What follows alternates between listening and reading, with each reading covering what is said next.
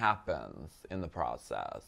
And it's more than just makeup and hair and clothes. Something, when all the pieces come together, some sort of magical shift happens.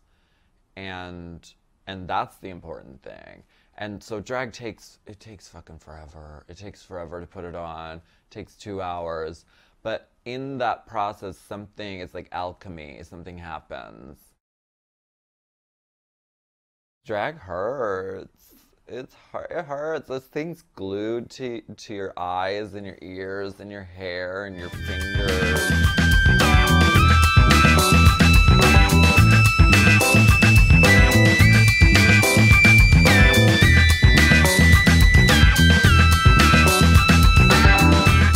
I've been doing drag for like 8 years.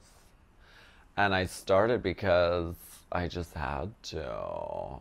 It was like a calling, like a nun.